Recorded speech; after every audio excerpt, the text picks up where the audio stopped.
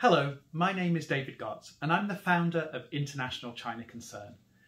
Earlier this year I hosted a special virtual fundraising event for ICC offices all around the world. Many of our friends and long-term supporters loved this presentation so much they wanted to share it with their friends. So it's my great pleasure to welcome you to this special condensed presentation that highlights the stories featured in the Black Tie and Fuzzy Slippers Gala. Throughout this video, you will hear mention of fundraising, the name of the gala, and even several visuals of fuzzy slippers, as these are highlight clips taken from the event. So sit back, relax, and let's enjoy our time together as we visit with the children and the staff of ICC.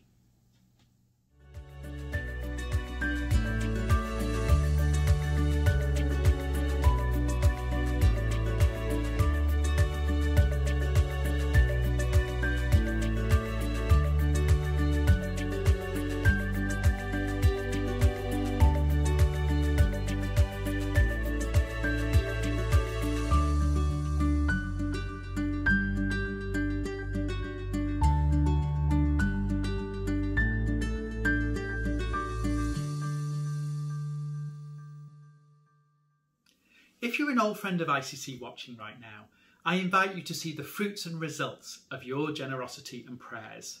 These are the precious lives that you have changed.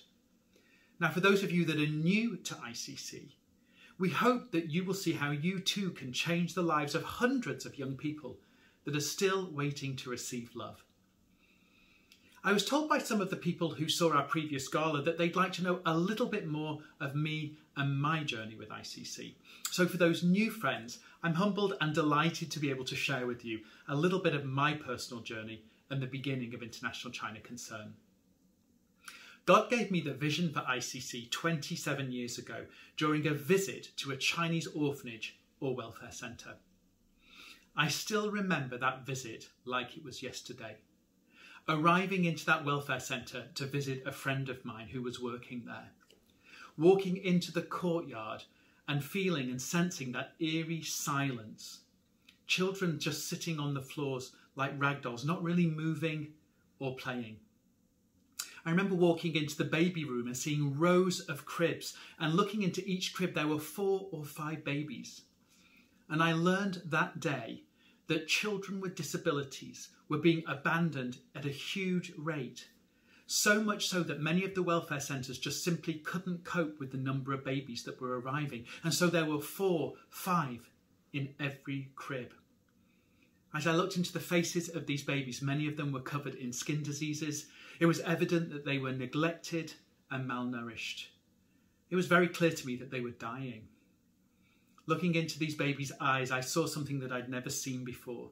I saw babies who were no longer responding. They'd given up crying because nobody would come to comfort them. I walked into a toddler's room and saw toddlers sat in metal frame chairs, tied at the wrists and at the feet, unable to move, and they sat there for 14 hours a day. And in a back courtyard were older children with disabilities, also sitting on potty chairs over open drains, with rats running around their feet. And I specifically remember kneeling down and looking into the eyes of one young child and realising that that light of life had gone out of the eyes of that child. These children were waiting for death. I remember going back to my room that evening and praying and asking God, how can this situation exist? I remember praying, God, where is your church? Where are the people that will come and make a difference? And of course, it was in that moment that God spoke to me and said, David, you're here. What will you do? Well, I have to tell you that I struggled with that challenge from God. I struggled for 9 months until one day I came to the place where I knew that I needed to respond to this challenge and invitation. And when I did, God planted a dream in my heart, a dream where every child born with a disability in China can receive the care and the love and the support that they need. Well, of course, it's been 27 years since I first saw that terrible suffering, and much has changed in China. But in this area, the care of children with disabilities, there has still been little progress. In fact, sometimes progress has been so slow that there is barely enough to keep children alive. The reality is that there are so many children and families waiting for the care that ICC offers. So our vision in ICC is for children with disabilities to be able to live a full and meaningful life in China, just the kind of life that we would want our children or grandchildren to be able to live. If you're interested to know more about that story of the beginning of ICC, we recently published a book called China's Oasis. It tells the story and the history of ICC, and more importantly, the faithfulness of God. And that book's available for purchase through your local ICC office. Through ICC's work, we see children's lives transformed. Hence our invitation to you tonight to come and see what joy looks like. You're going to be with us as we watch and hear stories about children moving from sadness at being neglected and forgotten and unloved to laughing and playing and being full of joy. And this is why we in ICC love the work that we do. Well, we have an exciting programme ahead. Here's what's going to be coming up.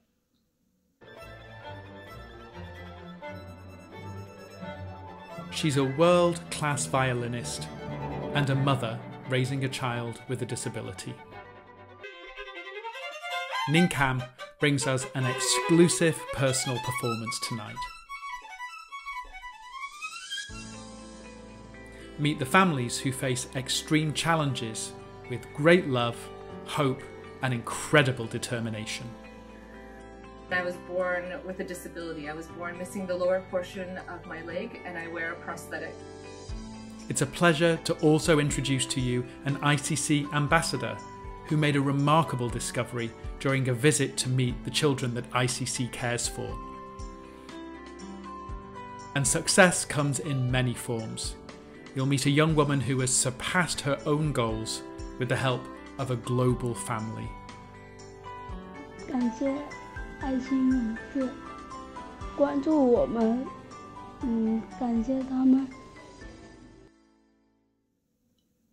I'm so excited to get to share the stories of the children we serve, our staff, and those who stand with ICC as we seek to help even more children. Well, during this time, we're going to be highlighting two specific aspects of ICC's work. Firstly, you're going to see the care that we provide to children who have been abandoned due to having a disability. With ICC, they're given a home and a family to belong to, a hope and a future. And they're also given an opportunity to learn life skills, vocational skills, and eventually find a job that can optimise their independence. Then we're going to share with you a little more about ICC's Family Partners Programme. This is the first of its kind in China. And you're going to learn about how it's helping transform the lives of children with disabilities, but not just the children, how it's strengthening their entire families and keeping them together. Thousands of families are still waiting for help to arrive. Now, let's get back to the amazing children and young people that ICC serves. I'd like to introduce you to a young woman, to Wang Hua. She's a very special young woman that I've known for 26 years. When I first visited the Changsha Welfare Centre, Wang Hua was one of the first children that I met 27 years ago. Wang Hua has cerebral palsy and due to neglect has simply lain on a bed for years with no care, no therapy and no support. Wang Hua's limbs were so stiff and twisted she could barely move. She couldn't speak and she was wasting away. This is Wang Hua's story.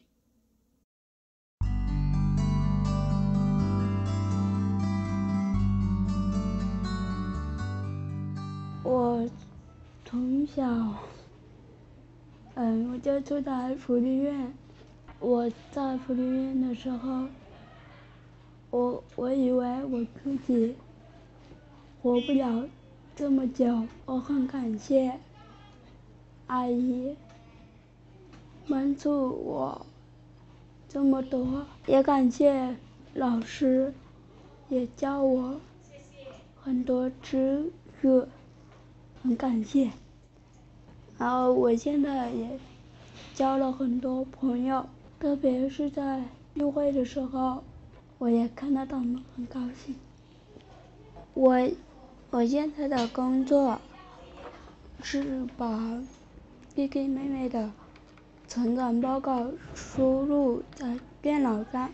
我现在在办公室工作，我觉得我有能力打字，感谢爱心人士，也关注我们，感谢他们带给我们关爱。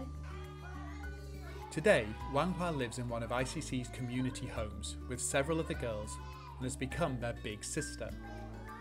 It's a loving family-style environment that allows her to serve as a role model for the younger girls.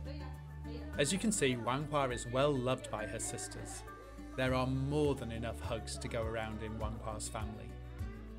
As I see this, I'm struck by the incredible contrast between the Wanghua that I met back in the welfare centre in 1994 and the confident young woman that Wanghua is today. The long-held dream of working in an office has now been achieved. Wanghua recently joined the staff of our Family Partners programme in Changsha. Within a few short weeks, Wanghua was helping launch a new enrichment programme for children with disabilities, passing on the blessing that she has received to others. The Family Partners programme team love Wanghua's infectious enthusiasm. She is a valued member of the team and is a real blessing to parents and children who visit our programme. They can see what is possible with faith and determination. 我每天都开心，感谢你们带来喜乐，谢谢，感谢 APP， 我永远爱你。 I love that through the generosity of people like you, we've been able to give Wanghua not only the opportunity to live, but to be loved and to learn and to develop the kind of skills that have now enabled her to have a job, giving her the dignity and the independence that she needs and wants. In fact, helping her realise her dream of working in an office. This is what joy looks like. Wanghua's life transformed.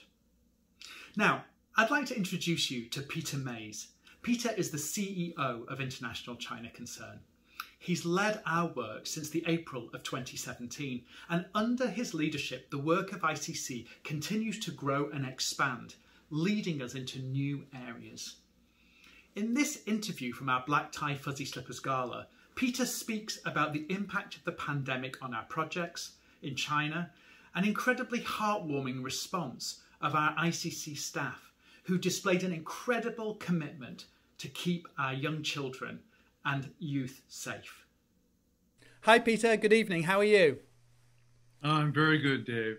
Good to see you. I'm glad that you're dressed up as formally as me here. You know, I wanted to look my best for the ICC team. You're looking pretty smooth, that's all I'm going to say. Well, Peter, I know this evening, a little later on in this evening, some of ICC's leaders are going to be sharing with us about the plans that we have to expand the work, and you're also going to talk a little bit about that. But I thought my starting point this evening may be around a few of the challenges that we faced in recent months. Of course, over the last months, we've watched as COVID-19 has impacted China, Hong Kong, of course, and then the whole world. Tell us a little bit about how COVID-19 has specifically impacted the work that we do in China. Well, as you can imagine, Dave, back in February when the virus was starting to sweep through China, we care for some people who have very serious disabilities, and many of them are very fragile. So we're very concerned about keeping them safe. Working with the government and the welfare center in Hengyang, we said we have to make a decision to protect them. And we have the volunteers, the commitment of our volunteers and of our staff to do whatever it took to be with the kids. And I'm very pleased to say that 6 months later, no one in our care and none of the families that we work with has gotten COVID-19. That's absolutely amazing. And Peter, I know that our staff who have been incredible, that for some of them it's meant being locked away for 45 days, not able to see their families or their own children, which is amazing. Tell me a little bit about how they coped with that.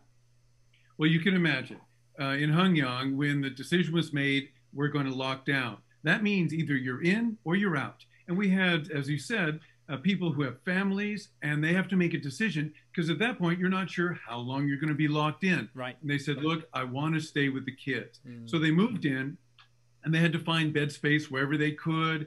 And everyone just pitched in.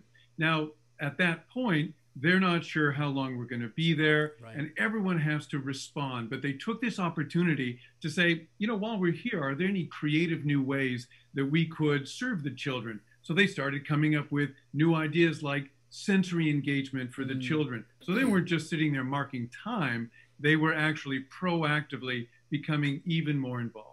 And I love that. I mean, COVID-19, I think, has forced all of us to be more creative in the way we go about the things that we do in our work. For example, this Circle of Friends Gala being held as a virtual event this evening. But I love it that our staff, when locked away with the kids, keeping them safe, have also found themselves becoming more creative too. Well, probably it's very hard, Peter, I'm sure, for our viewers this evening to really get a sense of what it would be like to be locked away. And I know we have a video that we want to share called Behind the Curtain, and it really helps us see what these heroes of the lockdown, that's what I call them, because it's an amazing thing that they've done. It helps us see a little bit about what they've gone through. Let's watch that video now. 平常我们工作在社区。现在因为孩子们都要在一起，都来到这中心这里，我们也在这边照顾这边的孩子，所以我们也尽心尽力了，为这边的孩子。有点累，还是比较辛苦，但是我们大家都能坚持，团队坚持，都很坚持，都很合作的。那困难就是因为这1个月在这里经历了好多的事情。我们4个人在这里同甘共苦，吃饭的人比以前也多了那么多。找呀找到一个好朋友。我们在封闭在这里也有1个多月了，时间也过得很快，很想回家了，去看看老公，看看孩子怎么样了。但是呢，有时觉得这里孩子呢，他们同样的也需要关怀。但是现在来到1个多月了，觉得个把月了，所以。跟这些孩子也接触了，也了解孩子的那些生活习惯啊，现在稍微要好一些，但是再困难我们还是会坚持。那肯定啦，想了回不了嘛，那想了也回不了啊，那这是我们的工作，必须要这样子啊。我们的梦想就是说，加油努力。现在我们出来了，儿子啊、老公啊，他们不会煮吃，现在都坚持，他们都是学着煮吃了，也会做吃了，也会做吃的啦。不搞卫生，现在也搞卫生啦，要做家务了，哎呀，还是也给他们锻炼出来那个了。我也觉得也蛮好的机会。就是，对，也是希望他们会继续。因为之前受疫情的影响，孩子们都整天都在家里面都没有出来。然后呢，昨天因为天气很好，孩子们也出来了。然后艾丽啊、彭老师他们都带孩子们出来做一些互动，做圆圈活动，孩子们个个都兴奋得不得了啊！这他们很开心。我也觉得我也出来了，感觉一样，我就觉得好像久违的阳光，一种感觉很温暖的感觉。孩子们开心，我们也开心。老鼠奶奶爱蓉蓉。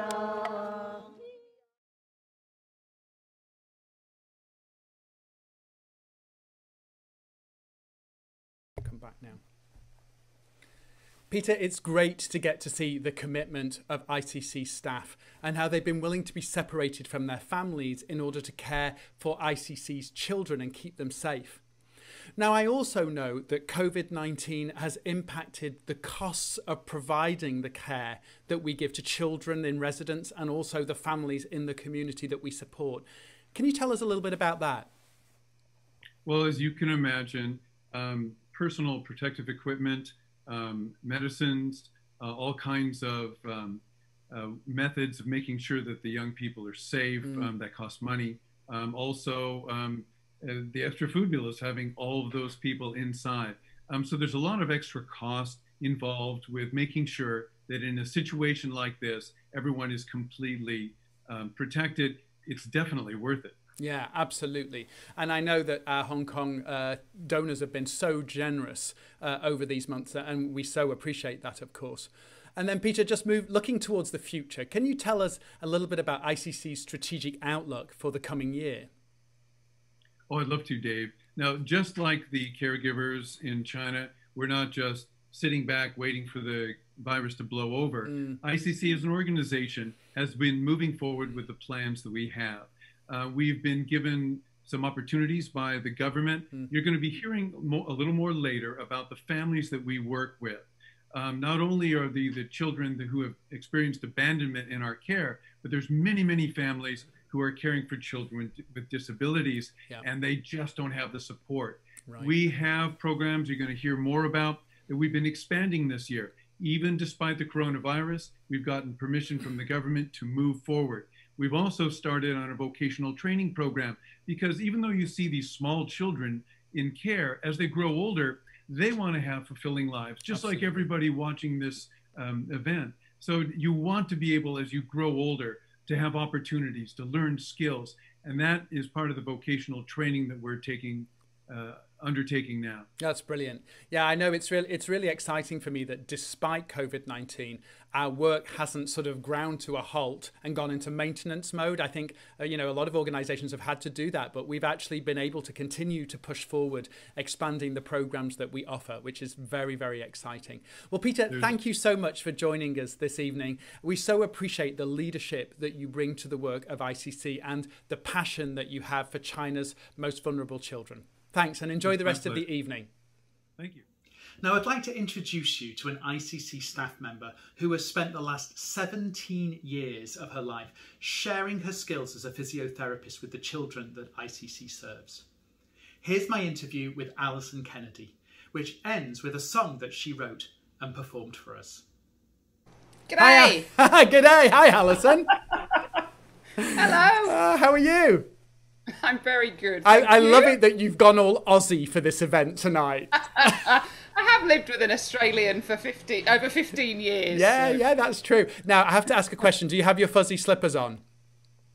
It's too hot for fuzzy slippers, but I thought I'd give Carib the opportunity to say hi to all of her Australian friends. So for those of you watching who don't know who Carib is, this is Kyla and Alison, her roommate's dog, and they adore Carib and Carib adores them. It's lovely to see Carib tonight. Well, Alison, I know that there are many people watching tonight who haven't had the opportunity to meet you in person. So why don't you tell us a little bit about your journey into ICC? What brought you from UK, from Sheffield, all the way to China to serve for that length of time? I'd always thought, even before I qualified as a physiotherapist, that it was really useful skills to share with people who don't have the opportunity to access physiotherapy. But it was 10 years into being after I qualified before I heard about ICC, and that was through a friend who'd been to visit the Changsha project. Right. And he came back and said, oh, they're desperate for therapists. And so I decided I'd go for a month, dared myself to go for 3 months, was challenged to go for 6 months. And yeah, that was back in 2004. So. Right, that's amazing. So went from 1 month to 3 to 6, and then sort of 15, 16 years later, you're still here. And we so appreciate the work that you do. Now, as you've said, you're a physiotherapist, which is an amazing skill to bring to the work that we do, because obviously so many of our children need physical and occupational therapy. But I know that in your heart, it's not just about doing therapy, is it? It's getting alongside the children. Tell us a little bit about your approach, what your day can look like as you go through our project in Henyang. Yeah, I love my job, and I don't take that for granted. I love the variety, so I might start my day wearing a panda suit and singing with the kids in circle times.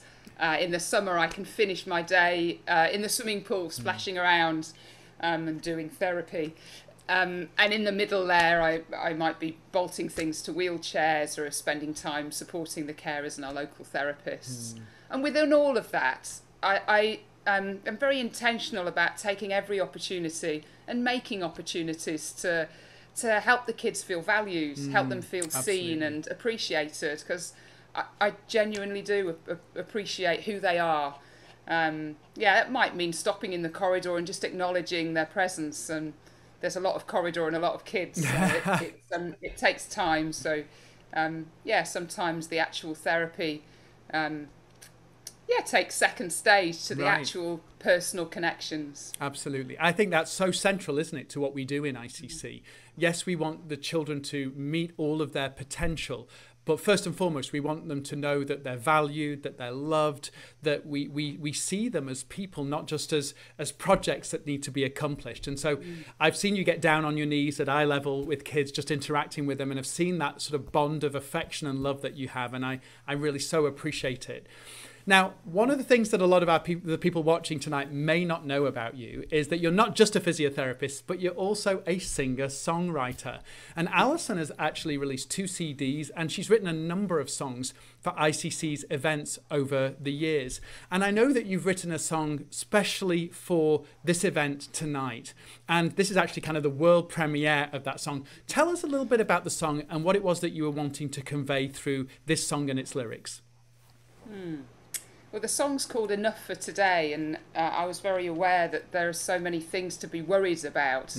And Jesus said tomorrow has enough worries of its own. Right. Absolutely. So there's a line in the song that says, let's leave tomorrow there to wait. And I was also thinking about Winnie the Pooh. He had a conversation with Piglet. He asked Piglet, what day is it? And Piglet said, it's today. And Winnie the Pooh responded, oh, my favourite day. Love it. So I hope that as people watch and listen to the song, that they're able to get lost in the moment of now.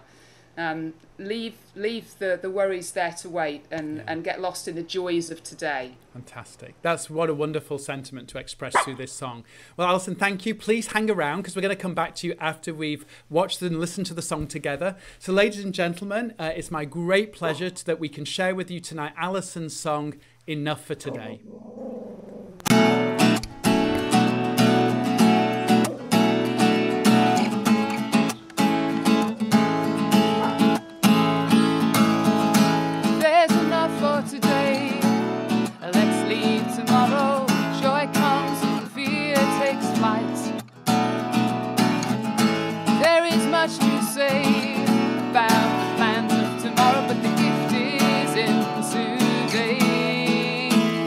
Let's play.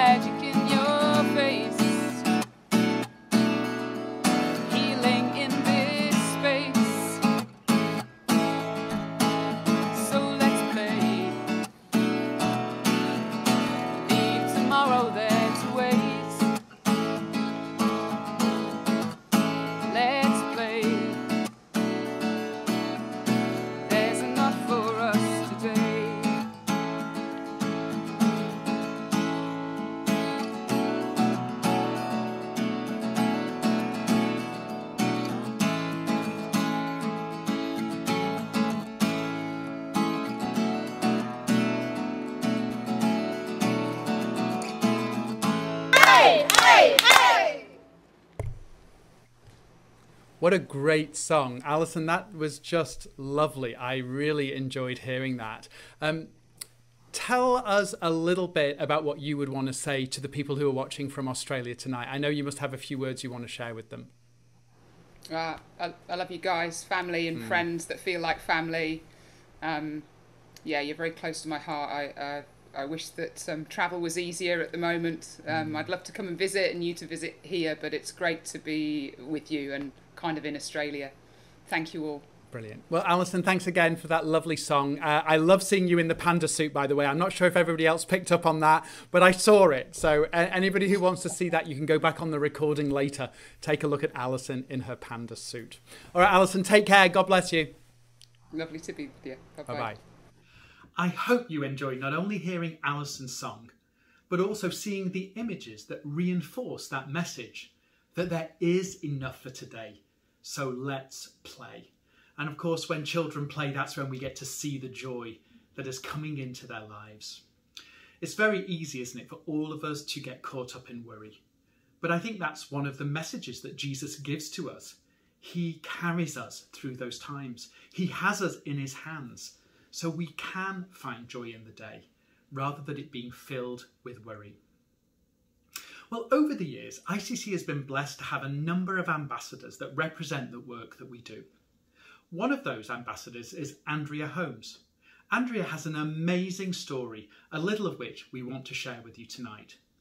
Meet Andrea Holmes. Hello, my name is Andrea Holmes. I'm a Canadian Paralympian and an ambassador to ICC since 2010. It was back in 2010 that I learned about the important work that the ICC is doing in China for the abandoned disabled children. I actually got the opportunity to visit the care facilities in China and see the love and hope and opportunity that these children are being given, which otherwise they would be in a state-run orphanage. And it was quiet and dark and cold and a horrible place to live. I feel so deeply connected to ICC because I am half Chinese and I was born with a disability. I was born missing the lower portion of my leg and I wear a prosthetic to function in daily life. My goal was to represent Canada in the 2004 Paralympic Games in long jump, and I was actually able to realize that goal.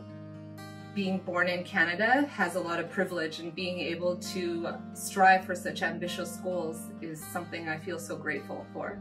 These children in China, their goals may be much simpler, to just go to school and feel loved. I think in a time of COVID, it doesn't matter if your family is blood or your family is just love and what you make it to be. Feeling connection and feeling close to people is what matters the most. The work that ICC is doing is truly changing the lives of children in China. And I implore you to dig deep and give generously tonight, because the work that the ICC is doing for these abandoned disabled children is changing lives. And more importantly, now than ever, we can give love, hope, and opportunity to the children of China. Thank you very much. I'm sure you'll agree with me that Andrea is a remarkable woman who has faced tremendous challenges and yet has been able to overcome them because of her family and the community that has supported her. My next interview is with someone who I met many years ago. Kyla Alexander first came to China on an ICC team. 21 years later, she's still serving with ICC as our China Operations Director. Enjoy my interview with Kyla. Hi, Kyla.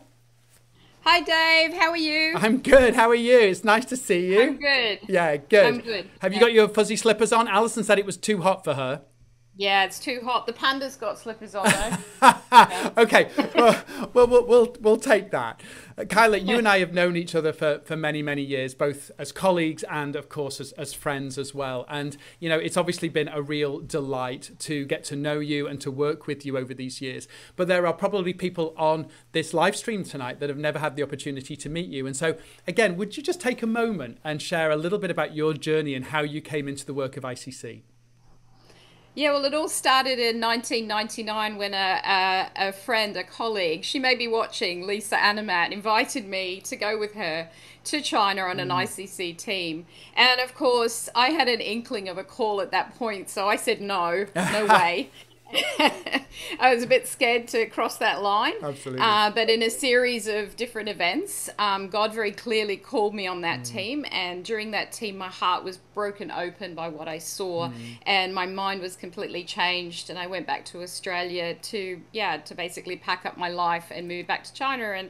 And I ended up back there in January 2001, and the rest is history. Wow. Yeah, that's amazing. Well, I know over the last 19 years, you have obviously worked hands-on with many of the children that we serve. First of all, you learned to speak Chinese, which of course is an incredible undertaking. Then secondly, you worked managing our foster care program as we were developing that.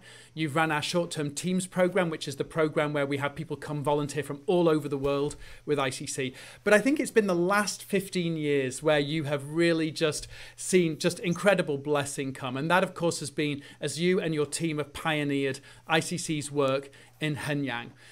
Tell us a little bit about the vision that you have for the children that we serve in Henyang, and of course broadly in Changsha as well.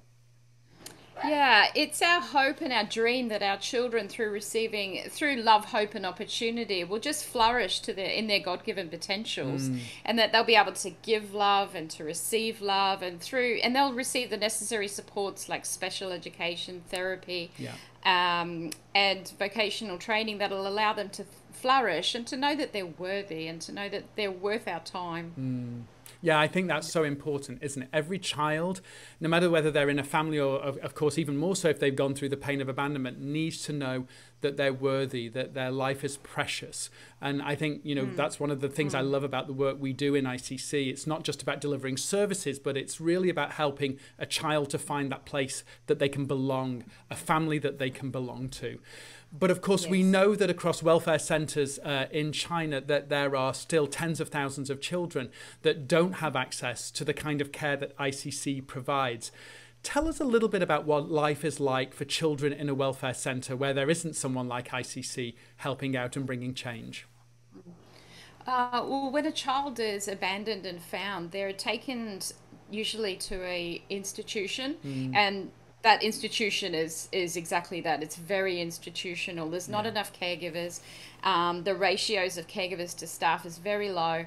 Nobody knows the child's name. Nobody knows the child's special needs. They all have very high needs, very specialized needs, but nobody understands them and knows them. And then people don't have the time to understand their needs because there's such a limit in the staffing levels.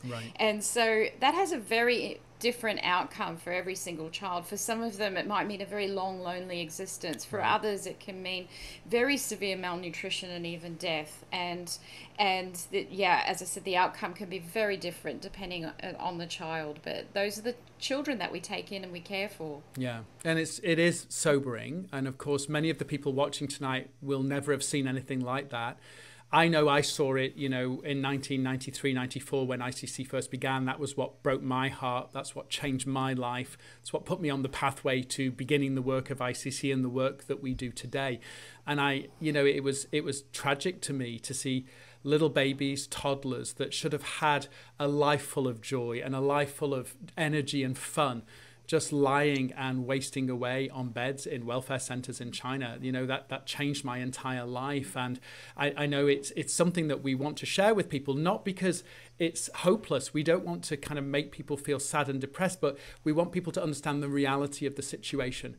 But it is hard to understand unless you've seen it. So, Kyla, we have a video coming up where we're going to be showing some photos, before and after photos. So about 6 months ago, ICC had 18 new children come in from welfare centres into our work. We had photos of those children when they first came from the welfare centre, and we're going to get to show you those photos, and you can see what it's like for a child that has been neglected and unloved and maybe even never had a toy to play with. And then we're going to show you just 6 months later, after being under the care of ICC, the transformation that's taken place. So let's take a look at that video now.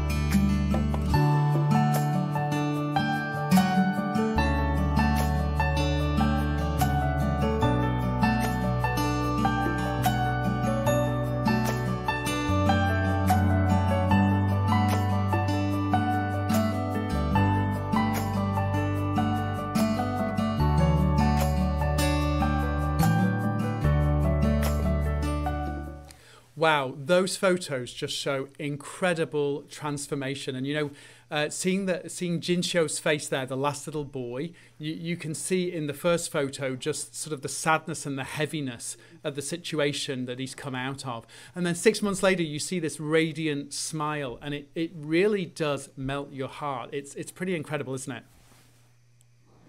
It sure is. Yeah. Kyla, now I know that there are many challenges in the work that you do. Working in China isn't easy. It's hard doing the kind of work that we do when you're living in the midst of these kind of challenging situations. But I also know that you see a lot of joy. And this, of course, is the theme of our evening. Come and see what joy looks like. So I'd love to hear maybe a story from you of one child where you have really experienced joy and where you've seen joy come into the life of that child. Yeah, I sure do get to experience joy every single day. But I guess the story I'd like to tell you about is this little girl, and her name is Joy. Her name is Lila, and that means joy. And she came into our care when she was 2 years old, and she was like a newborn baby. She was tiny, she was very malnourished, very extended abdomen. Her arms hung at her side like little sticks, and she just looked at us with her big eyes and her expression. And we delivered her into the care of one of our group homes, and our carers got around her, getting to know her needs, understanding her, her very specialized nutrition needs, her very specialized feeding needs, and they just nurtured her and loved her.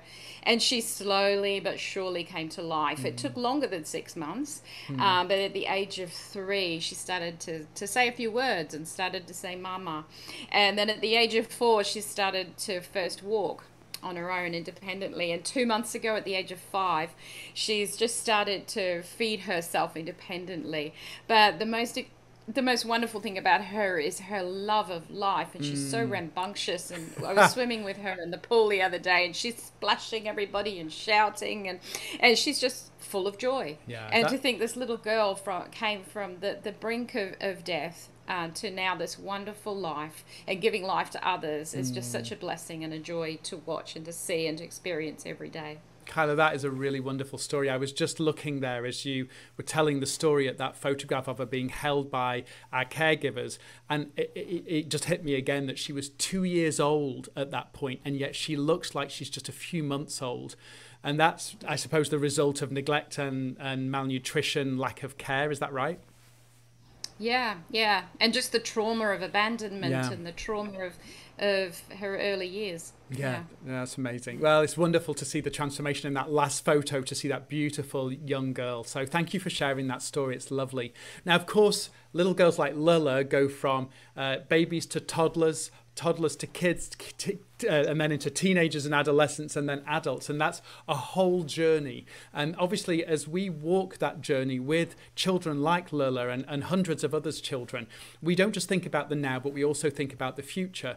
And I know we try to build initiatives in ICC that not only bring joy into the lives of the children, but really open them up to the future and give them the trajectory towards fulfilling their potential.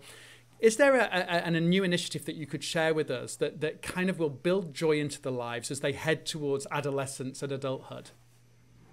Yeah, so we're starting to renovate the Lighthouse building, which is a building that we have in Changsha, and we're going to turn it into a vocational and life skills training center for young people with disabilities who are maybe abandoned in the system, or maybe who are from their families but need hope and need to learn in a relational setting so that they can then go out into the workforce, find jobs, or maybe just become better contributors in their own home and family life, and just to give them worth and just to allow their God-given potential to just come out and to bless the world. Because these kids can be a blessing to the world. Yeah, absolutely. And, you know, when we see, like the very first video, we saw Wang Hua's story, and we see the blessing that she's become, that she's now a vibrant part of this team working in an office. I mean, that to me is just a great example of what we are hoping to achieve through this project that you've just shared with us about. Well, thanks, Kyla. Lovely to have you with us tonight. Really appreciate you. You have been such a blessing to the work of ICC over so many years. You continue to bless us through the leadership that you bring. I mean, it is just amazing. So have a good rest of your evening. Yeah. Thanks, Dave. Take care. See you later. All right. Bye-bye. It's great to hear Kyla's stories and to hear about Lila and the transformation that is taking place in Lila's life. Now I'm going to introduce you to our second ICC ambassador. This ambassador is a world-renowned violinist that has a very personal connection to the work that ICC does. It's my pleasure to introduce this ambassador moment with Miss Ning Kam.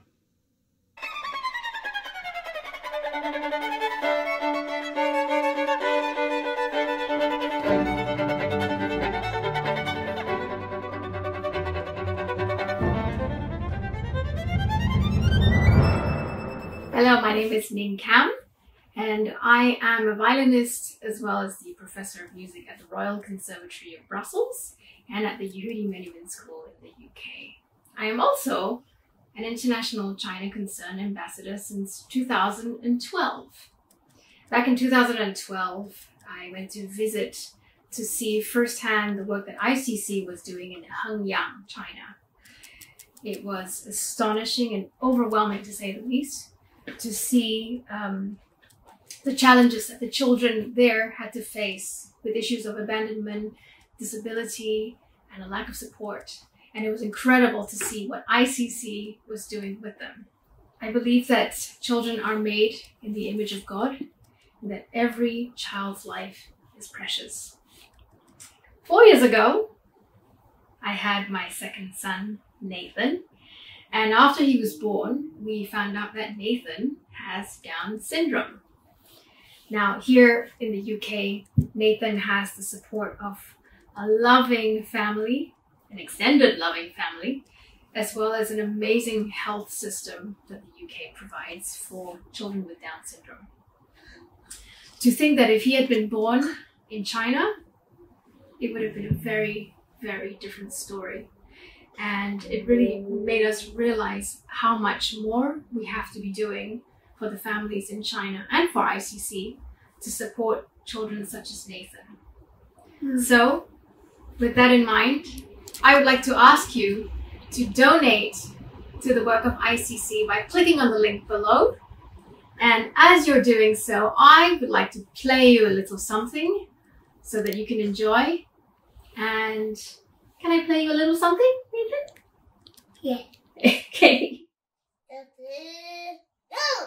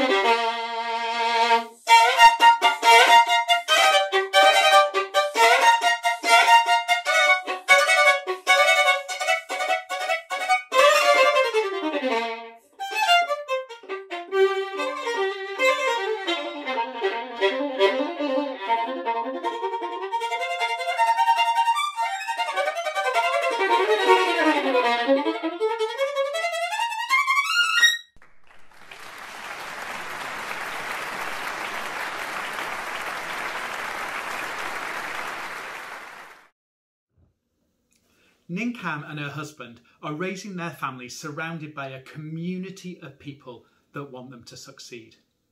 They also, of course, have the great support system provided by the UK government, all of which Ning and her family is so grateful for.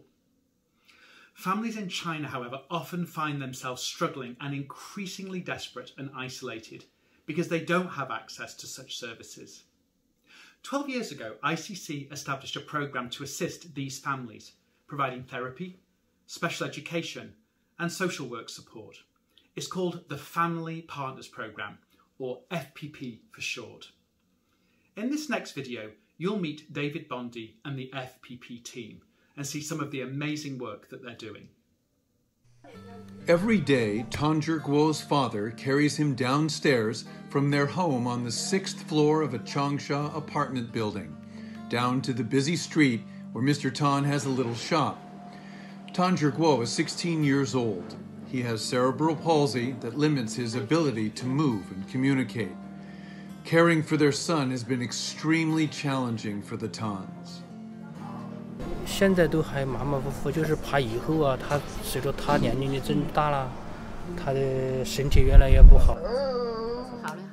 The Tans are just one of more than 100 families that the Family Partners Program is helping right now.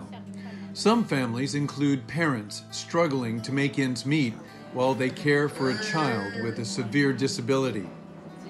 In other families, grandparents are doing their best to care for a child after the parents have abandoned their responsibility. People like Mrs. Ha, who was determined to care for her granddaughter Lala when no one else would. This child was so miserable, but she's still a precious life. You couldn't just give her up. So I didn't care what others said. I never gave up. Jiajia's parents aren't around either, so his 70-year-old grandparents do their best to care for him and his 5-year-old sister. 我们现在好苦好苦，我想起来呢，都不知道，有时候也是这样的。我们刚想起来好心寒的，就是说现在居区都没有，到外面租房子住。 Each day, Jiajia's grandmother takes him to the FPP service center where he receives special education and one-on-one therapy. The journey is 2 hours each way, but it's worth it because the results are significant. Whether providing programs and classes in our service center or visiting families in their homes, FPP is giving life-changing tools and support to people who desperately need it. David Bondi and his team have been working with Zhiguo on a regular basis. They helped him get a wheelchair, and therapists have trained his parents on ways to keep their son in good health. The young man now has the potential to start using computers to communicate and explore his world.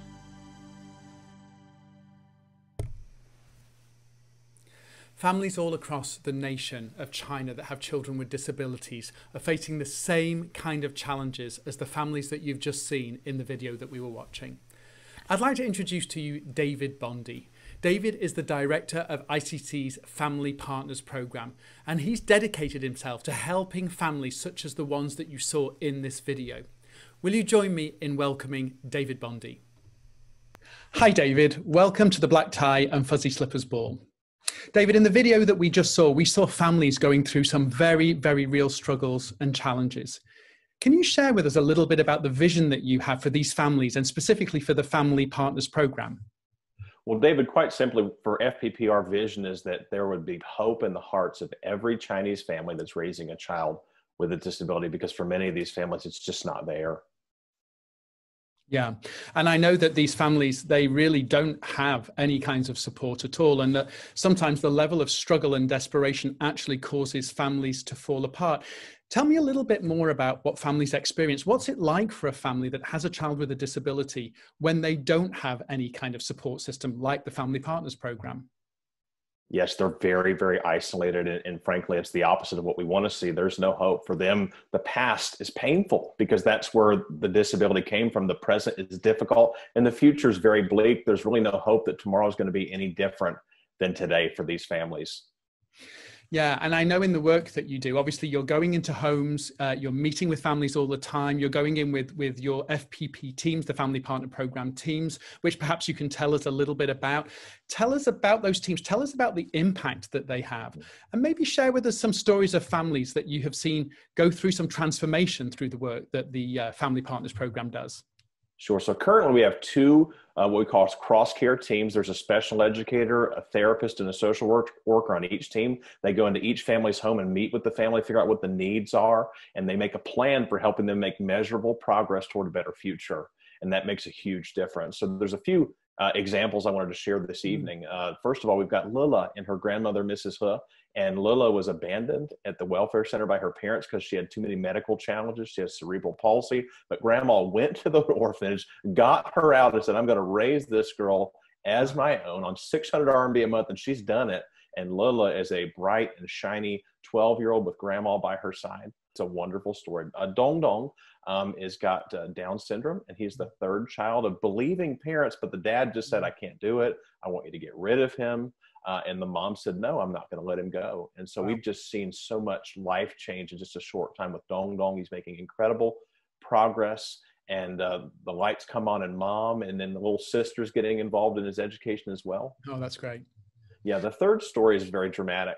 You've got a mom who has a little 5-year-old who, as best we can tell, was through a bad immunization that caused him to become disabled. Then they had corrective surgery that actually made it worse to where he couldn't walk.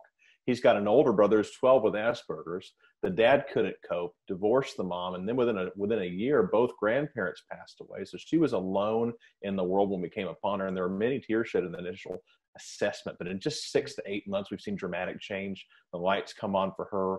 Fan's walking. She was able to actually give his walker to another family because she doesn't need it anymore. I mean, it's just amazing things are happening, and it's all because of our dedicated professionals on the ground. David, I just love hearing these stories.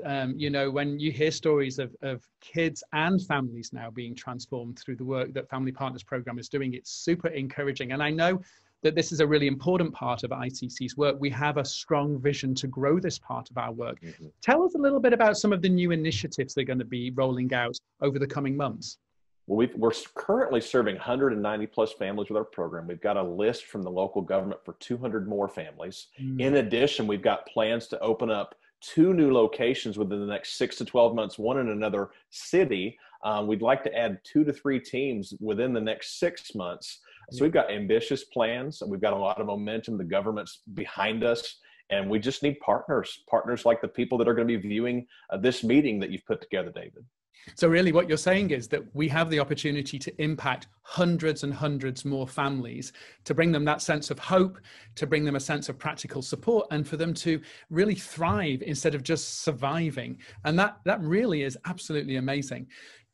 David, there are a lot of people watching this event tonight, and I'm sure they've been super interested to hear what you've had to share. Are there any words that you'd specifically like to say to them? Well, first of all, I'd just like to say thank you for your partnership up to this point. It's essential. And I just want you to know that there's a golden opportunity just waiting for us to invest in. We've got staff, we've got favor, we've got families, and we've got unlimited opportunity to change lives, because our vision is much, much bigger than just one location. Our vision's national. We want to see every Chinese family with hope in their hearts, and you can be the change agent tonight. Wow, as the founder of ICC, you know, these are the kind of dreams that I carried in my heart when I first began ICC 27 years ago, not just for the children of welfare centers, but for families to be strong and to be healthy, despite them having to deal with sometimes very challenging situations. And David, it's a privilege to get to partner with you as you serve in ICC so that we can see those visions become reality. Thanks so much, David, for joining us tonight. I really appreciate it. My pleasure. I'm sure you agree that the work being done by the Family Partners Program is bringing real change for families that are in desperate need of support. David shared with us how we plan to grow this program so that we can reach even more families. These families are waiting for assistance. They're waiting for a lifeline. And that's something that we together can give them. Now, in ICC, we're blessed to have many people around the world that support the work that we do. I want to share a partner moment with you and introduce Carrie Leoganda. Carrie is a Canadian businesswoman that I met many years ago and who's been an incredible supporter of the work of ICC. Meet Carrie. Hi, I'm Carrie Leoganda. I own a financial planning firm here in Richmond, Canada. How I get in touch with ICC? Actually, it was many years ago when my daughter Natalie finished her high school, actually finished university. She requested a graduation trip to China to visit ICC. By that time, I have no idea what exactly ICC have been doing in China. When she came back, I just asked her, how was the trip? And then she told me, Mom, is very, very meaningful. I encourage you, if you want to know more about ICC, you and Dad have to go there yourself. So me and my husband Gideon decided to go there. The rest is history. When we went there, we were so touched by the work and the ministry that ICC have been doing there. They were taking care of those special needs children. And I know that it's never easy to take care of those children. Why? Because I have a special needs child. Natalie was actually born without hearing and have some vision impairment. The fact that she can grow now and being a mother of two is just amazing. But it takes a village. It takes many hard work from people that are surround her to love her and to provide her opportunities. And that's exactly what ICC has been doing in China.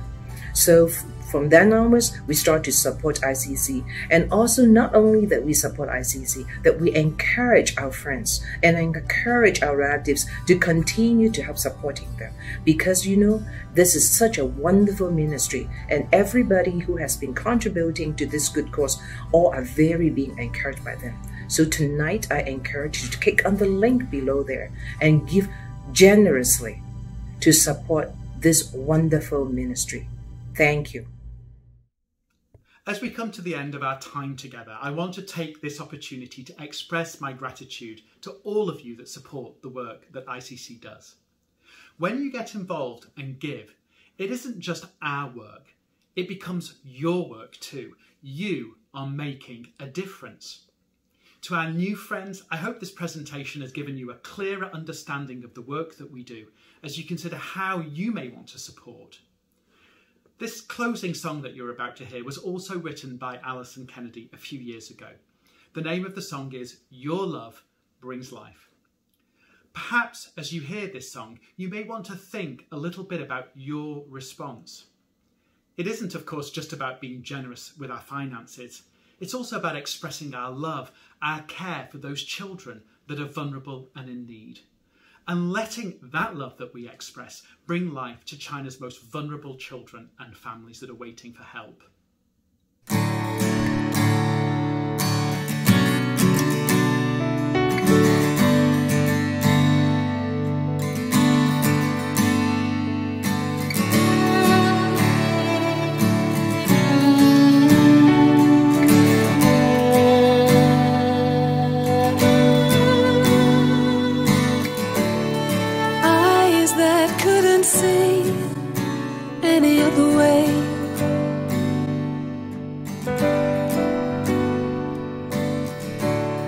Lights that wouldn't leave in the darkest days.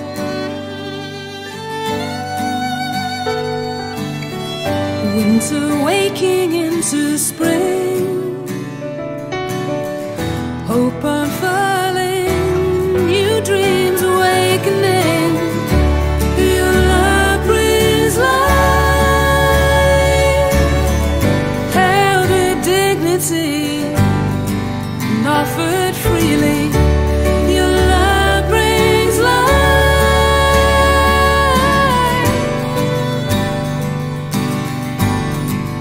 life abundantly.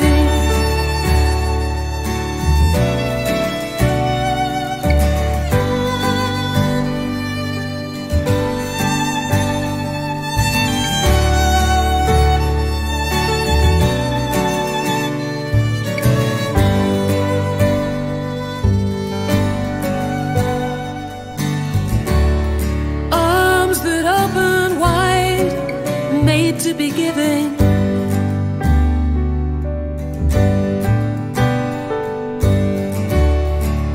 nothing more to hide. You are welcomed in.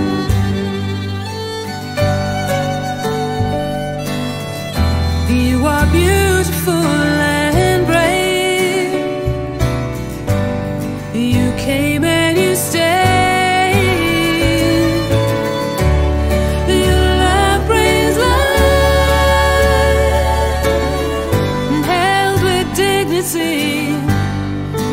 Flowing freely, your love brings life,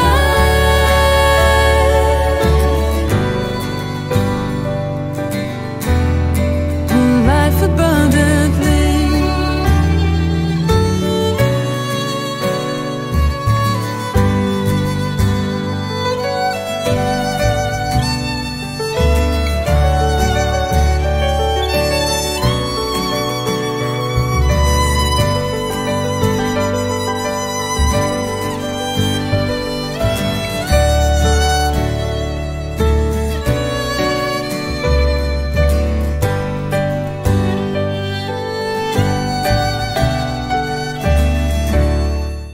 want to thank you so much for the time that you've spent with us.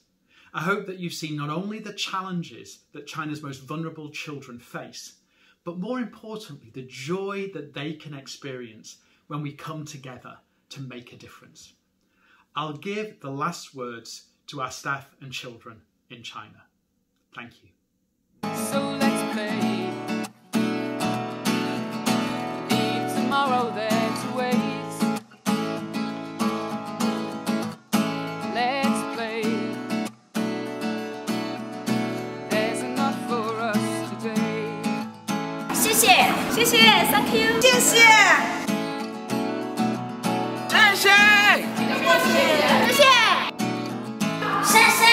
Thank you very much.